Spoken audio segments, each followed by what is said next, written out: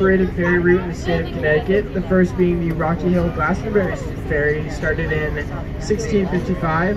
This ferry was started in 1769 as Warner's Ferry. It was named after Jonathan Warner, who owned land on both sides of the river. Back then it was a barge pushed with long poles. Over the years there have been sail-powered, cable-powered, and steam-powered ferries. The ferry landing was turned over to the state in 1917, and today they use a diesel-powered, double-ended 9-car ferry. The double-ended ferry doesn't need to turn around. It has one engine to propel it one way and another to propel it the other way across the river. This is the waterborne continuation of Route 148, and that particular boat has been running there since 1949.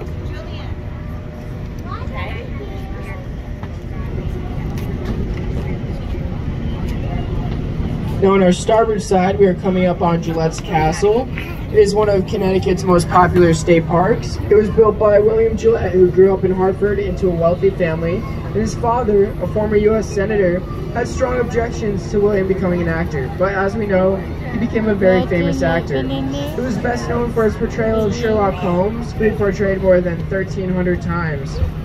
Gillette discovered their site while sailing up the river on his houseboat, the Aunt Polly, and fell in love with it. At some point, the boat burned, and at low tide, you could still see the remains of the boat in the river. In January of 1914, Gillette purchased 184 acres of land from local farmers on the highest of the 7 hills in the area, known as the Seven Sisters. Gillette traveled extensively through Europe and England, and he wanted to build a home to look like the medieval castles that he fell in love with over there. And therefore, the building has sort of a falling down ruin look to it. He once called it his Hat Limestone Heap, but he ended up calling it the Seventh Sister instead. Gillette spared no expense building his home. He lived aboard the Aunt Polly as he oversaw the construction of the cellar and first 2 floors starting in 1914. It took 20 men 5 years at a cost of over $1 million to build the first 2 floors and cellar. That's roughly $24 million today. Gillette began his semi-retirement in the castle and oversaw the construction and the construction of the 3rd floor and towers, which were completed in 1924. Gillette was quite inventive and designed every feature inside and outside the 24-room, 14,000 square foot castle. One of his many hobbies was trains. He built a miniature railroad over the property and called it the Seventh Sister Short Line.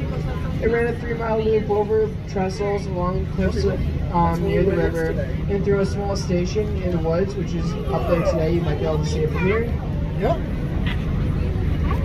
Gillette entertained many famous people at the castle. Some of the more famous guests that you may have heard of include Albert Einstein, Henry Ford, Helen Hayes, Charlie Chaplin, who, as a young boy, starred in one of Gillette's first plays, and President Calvin Coolidge.